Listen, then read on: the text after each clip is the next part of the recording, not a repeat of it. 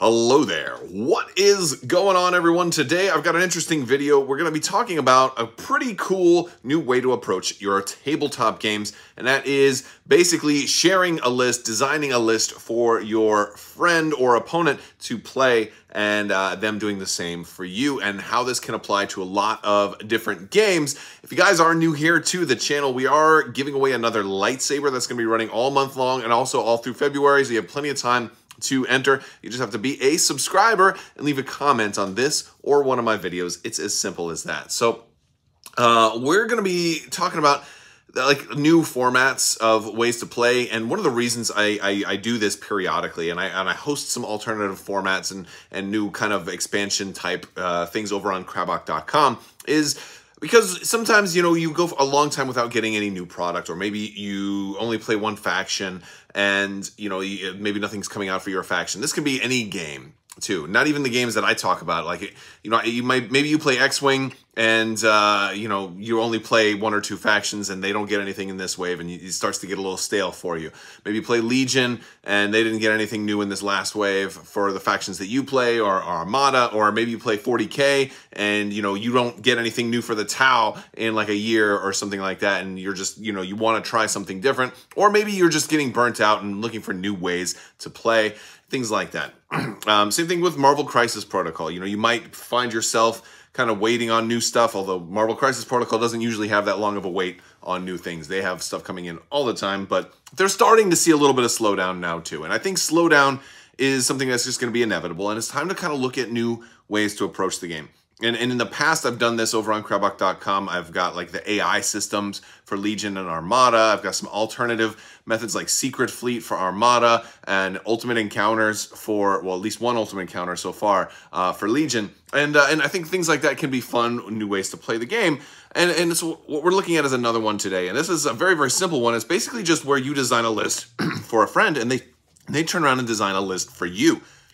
Now, this can be a different way to do things and a fun way to change up game night. Now, all you have to do is pick a friend, say, hey, are you down to try and design a list for me, and I'll do the same for you? And if you guys both agree, then go for it. This is great for spouses. This is great for siblings. This is great for people who meet up regularly and play each other well enough to be able to take advantage of this. And one of the cool things about a system like this is that it changes up your whole approach to the game, right? Because now all of a sudden you don't know what you're going to be playing, so you're going to be dealt something and having to make the most of it. It could actually be a really fun type of tournament or game day event where everybody's doing something like that. But I think there's a couple of ground rules, and that's what I want to talk about today. First ground rule is make sure your opponent understands the intent of what you're trying to do. And what I mean by that is, are you trying to come up with like the worst possible list? Because maybe that's something that you do. Like, who can take the worst possible list and still win with it? And that could be okay. That's maybe not my particular cup of tea, because there's certain like upgrade combinations and synergies that literally do nothing at all. And so then you're just wasting points, and then you're pulling out upgrade cards or whatever for no purpose whatsoever. But you could try to come up with like a bad list and to see who could win with a bad list. There's other things where you could try to come up with the best list. And this works better, I think, in a group setting where you come up with a really, really great list. And if like everybody is kind of doing stuff, like maybe you draw names or you draw straws or something like that, and you get paired up against somebody. At the end of the day, whoever gets the most wins, well, maybe that person gets a prize, but maybe the person who designed the list also gets a prize. So you kind of want to have the best list and be the best player. I've heard of people doing something along those lines, and I think that's a fun way to do things also, but that probably works better if you're not doing a one-on-one, just a standalone game. Now, if you are doing just a standalone game, I think there's a couple of ways to approach things. Perhaps doing thematic lists for your opponent. Like, hey, we want to do something maybe from the movies, or something from a video game, or something from a book, or kind of like a dream team kind of pairing, or something that should have been, or something from like a what if. You know, if you're doing like Marvel Crisis Protocol, like you could do like one of the what if team ups or something like that. Like, so there's all kinds of maybe thematic ways to put lists together.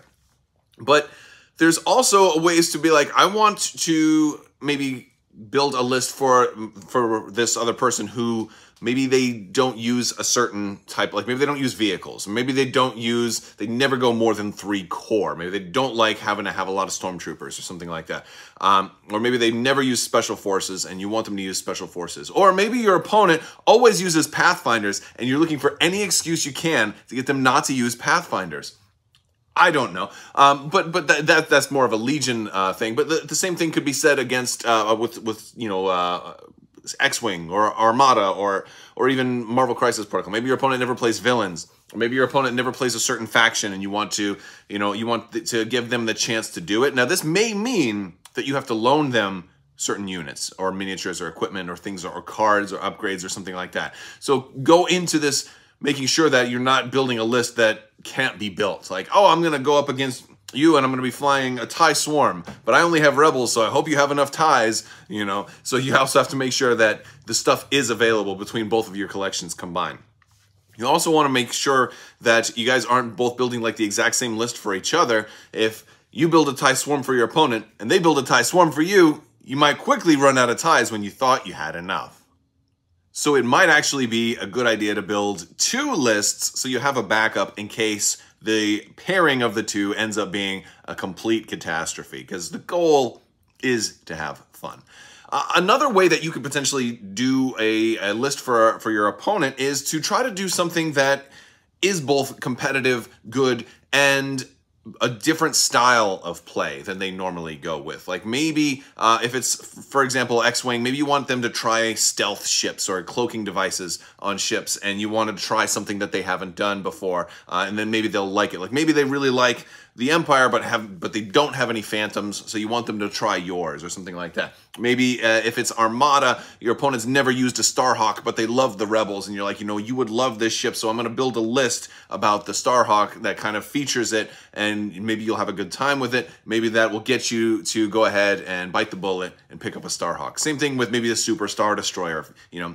And same thing with Legion too. Like maybe they don't use heavies. Maybe they've never used any Jedi before, and that could be like, hey, you know what? You should try out the Force in this game because it works cool. And it's a great way to kind of get somebody out of their comfort zone and to try something new that can also be good. And I think if you're doing that, you want to build a list that works. Maybe some upgrades that you don't normally see, but ones that should work with the list.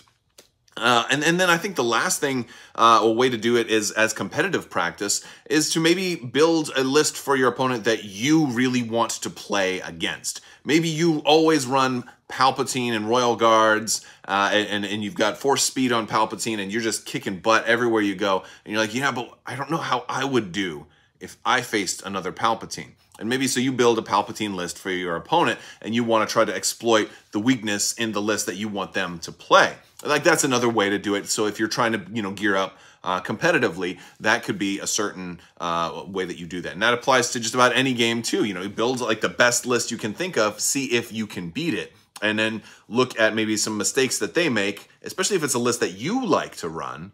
You know, look at how they play it. They may play a list that you run differently than you run that list. You know, they may be more aggressive than you. They may be more tactical, focusing on objectives than you are. And you can learn a lot by watching somebody else play your list.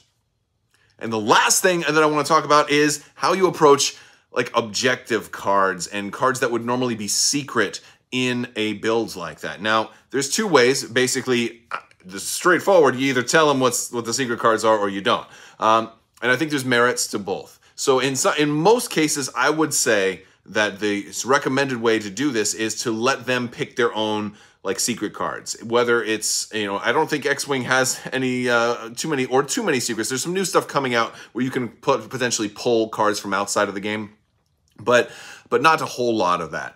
So like for Armada or Legion or Marvel Crisis Protocol, you know, there is like a battle deck or an objective deck and things that you kind of get ready, or your team tactics cards that you have to pull in from outside of the game that are going to be part of what you're playing. Now, at least in Marvel Crisis Protocol's case, they're common knowledge, so that you can include those. But for Armada, if I know what objectives you have, I know to pick first or second player. And if I chose those objectives for you, you know, then that could be potentially problematic. So I think I think in a lot of cases, you probably want to just let your opponent look at the list and say, all right, now let me build the battle deck or the objective deck that goes along with this one, because I need to make sure that you don't know, what I might add to this. So like, here's your plate of macaroni and cheese, but it's up to you whether you want to put a little salt on it or not. Salt and pepper, maybe a little garlic powder, like stuff like that. But in some cases, it could be thematic. If you wanted to build, let's say, I'm going to use Legion as an example. If I wanted to build a Wookiee list for you, and maybe I wanted to have Yoda and Chewbacca, and I wanted to have Chewbacca's 2-pip in there because I wanted to see if there was value in that for you. And then I wanted to use some of the Wookiee-specific command cards. Well, maybe that would be part of the overall thematic type of build. Maybe you don't go with that. Instead, maybe you were to go with, if you didn't choose that, maybe it's like, well, I just want to use Yodas and the basic ones because I don't want to use those, right? So I think it's important to kind of establish ground rules. Are we going thematic? And maybe if it's a thematic battle, maybe you include the cards and all of that and all of that stuff that should be in the list. Especially if it's like Armada, maybe you want to, like, hey, I think we should play a Rift-based objective because I think this fleet would work well with that. And you can for fun games, you can kind of pick your objective or scenario ahead of time, especially just to see how this list or fleet or army or squad works on a specific objective. And I think you can have a lot of fun doing stuff like that. So I guess my question for you guys at this point is, have you ever designed a list for your opponent and had them do the same for you? Now, I'm not including like tutorial games because you're always designing the list. If you're teaching somebody for the first time, you always kind of go with like an easy introductory type of build for each side to teach them the basics. But I'm talking about an experienced player. Have you ever played a game with somebody where you guys each do each other's lists? And if so, how did it work out for you? And if you like the idea, stay tuned. You might see a battle report, something like that in the future. All right, guys, that's going to wrap up this video. I hope you enjoyed what we were talking about today. If you do, check out some of the links that are down in the description below. We got a link to our Discord. I'd love to hear your thoughts and continue this discussion over on the Discord as well. And also, we got links to social media. If you want like a Bad Dice Prison shirt, if you want to bring your dice in warm or bring them in cold to teach them a lesson, you got to put them in the Bad Dice Prison. But we got links for all kinds of merch and all of that stuff down in the description below. I will talk to you guys later. I want to thank you all for hanging out with me today. Big thanks to my patrons. You guys are absolutely amazing. Couldn't do this without you, so thank you for your continued support. I will be back next time. Same bat time, same bat channel, but I'm not Batman. Now, I'll leave you with this. If you ever get into a fight with Batman, you're going to lose. Unless, of course, maybe you're Superman. I think Superman could take Batman. Because Batman he's not always going to.